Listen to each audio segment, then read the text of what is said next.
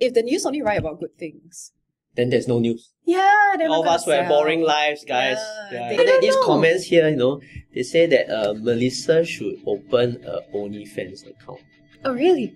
Yeah, what do you have to say Oh, about I'm to so such flattered. people that I'm so comment flattered. that they want to see your OnlyFans? I still need a hamster only. yeah. Her hamster still gonna get an OnlyFans account.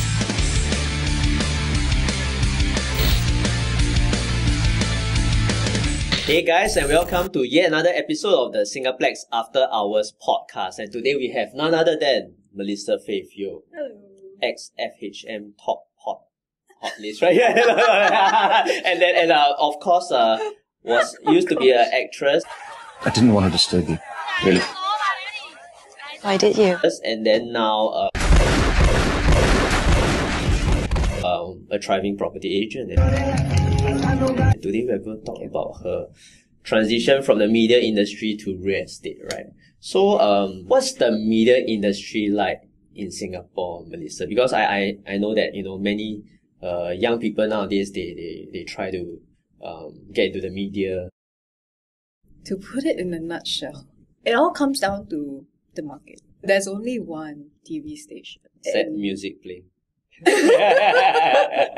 gotta ask yourself if it's worth it. When you were younger, why did you feel it was worth it to at least try? Kinda knew that it was gonna be a gamble, Mm. in terms of your finances. You never know until you try. So you don't want to live a life where you're like, oh, what if I did that instead? And what was the point that led you to say that, okay, it's time to work on something else. This is too much drama for me. I want to do something else. After a few years of trying to tread water, got tired. Yeah. I need to put food on the table. I saw that another actor was doing property as well. Because, okay, acting is my passion. Oh, Like, the other that's actor also had to do property?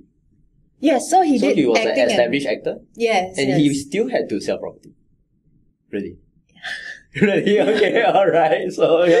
Okay, guys, aspiring actors and actresses, bad news, right? I mean, he's very established. So he's a thriving working actor. Oh, and use real estate to top up. I could be like him, Okay, do okay. acting and then property part-time. To fuel the passion. Yes. Yeah, okay. And then in the end, I went full-time into property because I saw how... Ferraris. Okay, disclaimer. I also have a real estate license. That's why I can afford to do this podcast, and that's how I know Melissa. I saw how my hard work paid off Alright. as compared to what in modeling and acting, right? I see, modeling I was see. okay because the advertisements were good. Advertisements was good. Okay, so the main money in modeling and acting is in the branded commercials. Okay. Yes. And then acting didn't pay as well. Yeah, but I just kept hustling. Okay. I did blogging, modeling, acting. Did acting help your transition to real estate? Because always in front of the camera, and then real estate is a very people-driven business, right? Oh, no, actually, I'm very introverted. Really? Find it hard to believe. The exam is tough, right? It is so Yeah, tough. it's It is so tough. I remember my trainer, right? He was saying, this is... Okay, he said that all the questions will have correct answers. You have to choose. All the Right? questions and Yeah. correct answers. You gotta choose the most correct one. In all your time selling houses, what are some of the weirdest kind of houses you've ever sold? Oh my god! Yes, what? Woo! Talk about this. I don't know. I don't want to scare the reader. The first HDB that I marketed, because as a new agent, right, sometimes we help other agents market their properties so that it will catch more eyeballs, right? So I went down for a viewing one day, my first viewing. I'm so happy. I went down one day and then I went to the flat and just looked like a normal HDB 3-room to me. So after that, had a chat with the buyer and then we left and I thought things were normal. Then the buyer actually mentioned something that I kind of shrugged off. But other people started calling me. Of course, they see my ad, they start calling me, right? Yeah. And then they asked is it this facing? Is it facing the garden? Is it at the end? Like how you know this house? Is this house famous? Yeah, is it? Am I supposed to know what this house is? Yeah. And because at first I thought like, oh, that person wants to know whether you got west sun or not. Yeah. That's the common one, right? West sun. But why do they all have such good knowledge of this house? Yeah, is it on the 7th floor? I'm like, oh, they even know the floor. They've been there. So finally, a co broke it to me. She said, remember last time in the 1980s, there was this child murderer called Adrian Lim. That was his house. I was like, huh? Yeah. But I mean, when I went there, everything felt normal. Everything felt normal. There was then no again, bad I'm not energy. normal. Yeah, correct. So everything felt normal till the like people started telling you the backstory of this listing. Yeah, so I think the listing agent, she got to know about this also and she gave it up. Oh, yeah, right, because right. I called her, so I was like, hey, do you know? Maybe you should know, but it's up to you if you want to carry on doing this property. Yeah, buyer beware. Yeah, so, However, I did some research on that property. Obviously, right? After that Adrian Lim scandal, HDB actually impounded the unit, obviously. Oh, okay, right. Yeah, I mean, like, they had to take it away from him. Yes. And then he went to jail. Wow. So it was on the market for very, very long. Because obviously Of nobody course. wanted Yeah. Yeah. But, a non-superstitious Catholic family actually moved in. See, there are good Catholics in the world, not just those that touch children. Yeah. Yeah, so they moved in, and according to the owner, you can Google it. They actually strike 4D. So you see, there's this like Asian thing about like where the cemetery and where like people have died. The if you trace back in the history of Singapore, right, actually those places have appreciated in value. Like what was the Bishan, right? Used to be a cemetery. Bidadari, right? Used to be a they literally had to excavate the cemetery, right? And then now it was so beautiful though, that cemetery. Yeah. And now it's one of the most expensive places to buy HDBs. Yeah. There was a record price BTO launch and very oversubscribed.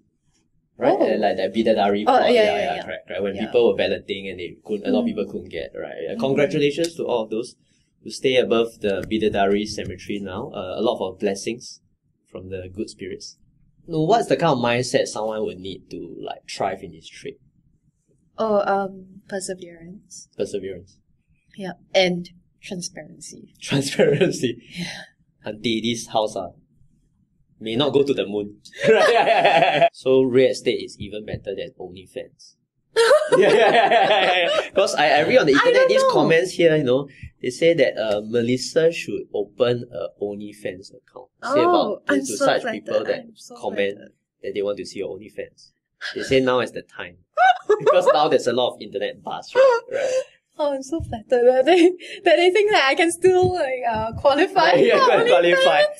Some FHM top 10 hottest, right? No, not top 10. Not top 10, right. Some top 100. obscure number. So many influencers, they're doing OnlyFans, right? Mm. So do you think in Singapore there's still that sort of like stigma? What are your thoughts regarding this whole scene? Well, I feel like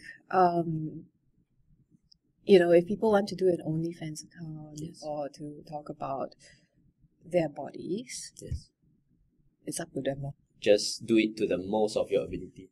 Yeah, I feel like I'm actually quite in awe of those people who do OnlyFans. Yeah. Let's say if their content is the more explicit sort, right? Yeah, correct. Wow, it takes a lot to put yourself Person out got there. balls. Yeah. Some Yeah, they can even because- see the person's balls. So right. Hey, like people driving Ferraris, and here I am trying to just do a podcast. Yeah, do you not hear the Cash Me Outside girl in the US is living in a mansion? Oh. So there's this girl that her meme was like she was on, I think, Dr. Okay. Phil or something. Oh. Yeah, she's living in a Good for mansion now. And, Good for her. And some local OnlyFans influencer, their titles, right? Driving a Lambo. I really admire these people because they are obviously so comfortable in their own skin. And wow. Yeah, so, Wow, OnlyFans. let's just go give that some thought to all the people out there that are waiting for the OnlyFans. Yeah. Don't believe Yeah, it. don't really, right? Another sensitive topic that's going on the internet is that there's this like woman hating on other women kind of thing. So like why do other women hate on you? Well, you gotta ask them. You just gotta ask them. Gotta ask them. Right? Yeah, I cannot explain internalized misogyny. Yeah, you just got to. I think these people need to seek professional help. They need Jesus or Catholic priest. Speaking of Catholics, yeah, I saw one of your TikToks. I like how you said Yeah. I saw one of your TikToks is talking about some like early Catholic church experiences, right? So why is the Catholic Church always in the news, Melissa, especially for the naughty things? If the news only write about good things, Then there's no news. yeah, they're All of not us gonna who have sell. boring lives, guys. Yeah, they need to sell, right? Need to sell more they need to clicks, sell their right? Yeah, content, their clicks, to their advertisers especially. But yeah, otherwise, why is it always just you only see like what, one or two angles, right, about the Catholic Church in the media? The Catholic Church still does lots of good things. And of course, all religions do good things. Course. Not going to hate on any religion, but we like spicy headlines. And recently, you did a TikTok whereby there was like some controversy between you and your roommate, right? So do you want to share a bit of that as well? This is a hamster. Your roommate is a hamster. In all seriousness, who wants to see Melissa's hamster's OnlyFans?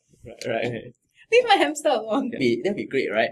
The world's first $1 million influencer hamster. I think there is some potential there, Melissa. You might want to do that. We could release some NFTs together. I love how you that would find be great. potentials in every situation. I like to see the good in everyone, Yay, including the hamsters. So, Mel, the internet needs to know, right? The recent drama. Am I Right. that? So you got a mothership, right? All from just one TikTok. So what's up with that? You post a TikTok and then suddenly there's this whole hoo-ha and like, how did that begin? Okay, I was actually talking about like, on my Instagram stories, I was talking about this housewarming party that went wrong. Okay. As I think if you read my captions for the part 1 and part 2 video. It's one of the long ones, right? Yeah.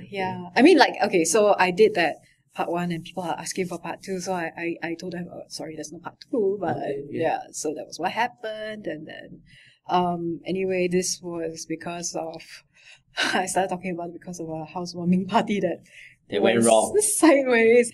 There were a lot of tea spilled along the way via the contacts. Oh, I see. Yeah. However, I was also getting a lot of questions from my followers, like, when are you going back to acting? Like, why So haven't it's you all been about acting? like, why are you not going back to acting? That's the main premise. Yeah, like what happened to how you? this came about, right? Yeah, what happened to you and all that. So I thought like I shared my side of the story. Okay. Yeah, like my experience, and that was a real experience that I went through, and I decided that after a while, and upon seeing some patterns, I decided to go into property. I still need a hamster OnlyFans. Yeah. It's the hamster. Her hamster's still gonna get an OnlyFans. Right, watch out for that soon. Right, and why suddenly based on one TikTok there's like an article on the internet? I guess it's slow news day, lah. It's a slow news I guess it's a slow news day, yeah. Right. Yeah. Yeah. Okay. Yeah, I mean, okay, look, the media, the press, as you know, will sensationalize things. Based off one TikTok. Right. Okay, and then to sell clicks, right? Yeah, and then like, okay, I see. I'm just disappointed that they didn't talk about the one that has the most views. Oh, which Because even the Philippines picked that up. the Philippines. Yeah, 50%, more than 50% of my viewership was from the Philippines. But we mean the Catholic one about the naughty Catholics touching people, right? Yeah, something like that, right? Yeah. So I mean, let's not pinpoint one religion. yeah, of course, It's like of course. the All religions have problems. It's the people, the ones correct. that create this trouble. And I think you asked me earlier, like, why is it like in church we get so much, so many of this kind of cases. So my friend and I were talking about it the other day, and it's not just because church, that's why, but also because in church, right, it's easy if you're a person of authority, right? Like in school. So this happens in schools as well. If you're a person of authority, it's very easy for you to, abuse it. I see. Okay. So, maybe the lesson here is with great power comes great responsibility. Whether you're posting a TikTok, writing an article on mothership, or doing a podcast. There are only two camps, right? The haters and the lovers, right? So what do you have to say for the haters, and what do you have to say for your fans and people that actually follow you? I have no words for the haters. No words for the haters. Don't even deserve any words. Yeah. No time for that. No time. Too for busy them. selling property, breaking in the bucks. Right, my money don't jiggle. right. And then for the fans that have followed you since your FHM days, Hamster OnlyFans coming soon, right? Yeah. Yeah, thank you so much. I mean, like, the encouragement is just like, it's very... And of course, buy more property. Right. No, buy whatever you can afford. Yes, wise words from Melissa, whose hamster is about to have an OnlyFans with us very soon. And well, Melissa, thanks for being on this podcast. Thank you. It's been great having you here. And till next time, remember to like and subscribe if you've seen content you like, and we try our best here at Singaplex, our humble YouTube channel. For the memes, we're on Facebook and Instagram. Peace, over and out.